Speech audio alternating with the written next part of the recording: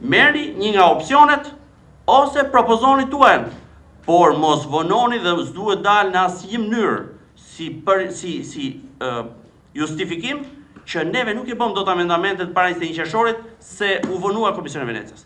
3 javë vonesë është absolutisht e papranueshme.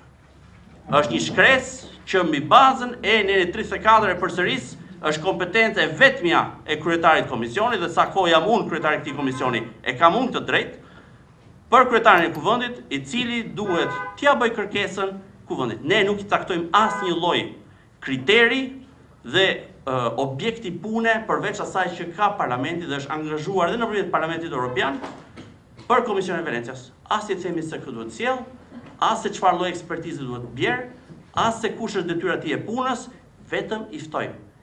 Me gjithë informacionin që kam unë, Komisioni i Venecias është absolutisht i gatshëm dhe ka 3 javë të paktën që pret të shkresën tonë. Të shkresën që ne kemi rënë dakord që në fillim për ta bërë, që kemi rënë dakord që në planin e punës, po flas unë. Sigurisht do presësh edhe 5 minuta tjera sa ta mbaroj këtë çështje. Pra është e papranueshme që Parlamenti për shkak të një vendimi politik të kryeministit dhe kryetarit të Kuvendit ta mbajnë këtë çështje pezull.